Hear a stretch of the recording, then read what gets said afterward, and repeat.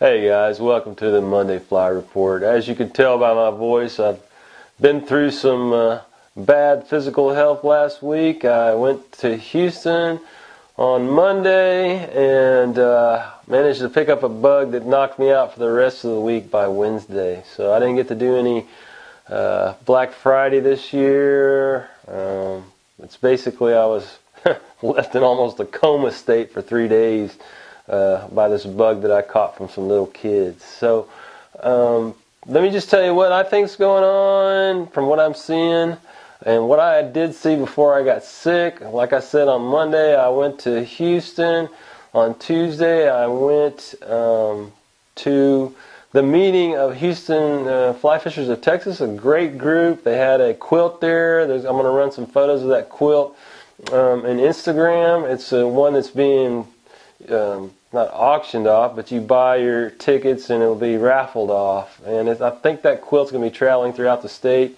And that is I can't remember the name of the organization that benefits, but it's one of the Wounded Warriors things.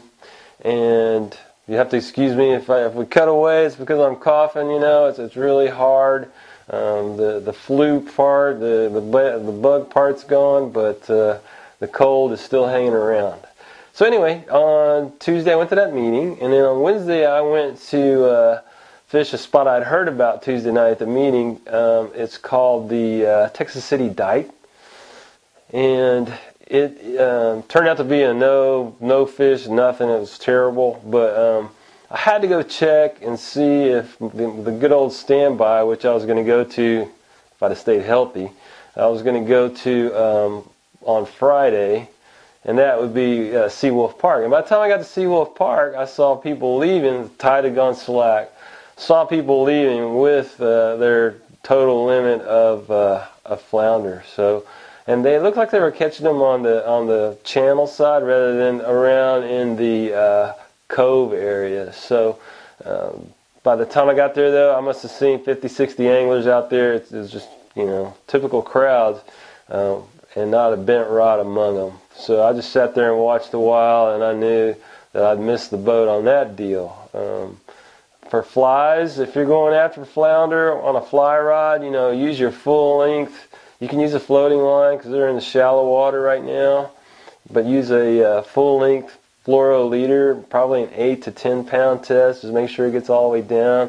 Let that thing sink, and then you're just dragging it slowly across the back of those fish, and they'll take. And usually I've got some in my Potts Fly Shop, but it's chartreuse and pink clousers. You know, of course, medium and heavy brass eyes on those. And you need to make sure that if you tie the fly yourself, that you coat the head where the hair goes over the barbell with something really hard, because those teeth will just fray that, and the backside of where you tie that thread onto the hook, their teeth will ruin a clouser in a matter of 1 or 2 fish. So that's a little tip there for you when it comes to tying flies for flounder. Danny Scarborough did a really good job at the Houston Fly Fishers of Texas meeting of doing his presentation on carp. And you know, since I went and got sick, he took it upon himself to go to the Guadalupe River, and he sent me, you'll see in the Instagram photos that I'm putting up, they're his photos from the Guadalupe, multiple rainbow trout. Very healthy looking, large fish with good color. You know, they're still stockers. You can tell their tails are worn and their fins might be a bit worn. But these are extraordinary fish, and you know, a lot of that's because of GRTU and their efforts to stock larger fish there. They're definitely not the fish that are stocked by TPWD. Those are mixed in, of course, but with the change in weather, I can't even have my normal video outdoors. It's so cold outside here in North Texas. So we're indoors. We're trying to figure out where we're going to do this from for the foreseeable future, because we don't have a fall here in North Texas. It just goes straight from summer to winter, basically, and we're in winter time now here in North Texas. So think about the cold snap and the fact that now that it's gotten seriously colder, you've got options in Oklahoma for trout. Of course, I've been talking about that leading up to it, but it's solid now.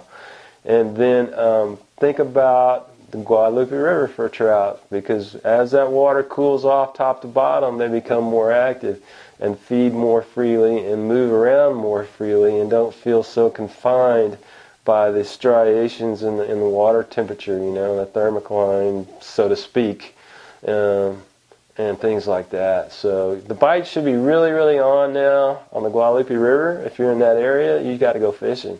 From what I saw from Danny and his foray down there, you need to keep your eyes on him right now. And his website is www.houstonflyfishing.com. I don't know how much he's updating his website with this stuff, but Danny is he's definitely on the move on the weekends. Back here in North Texas, we'll just hold on and hopefully get a little more healthy, and maybe I can get to Oklahoma by this weekend and see what's going on there. Unfortunately, the weather's kind of inverted, where this kind of weather is the best weather to be out there, but the opportunity for me to go is not right now. It's when it warms up to the upper 60s. So that's coming up this weekend. A little bit of rain mixed in, but it's be a lot warmer. So it'll just be a whole different thing going on.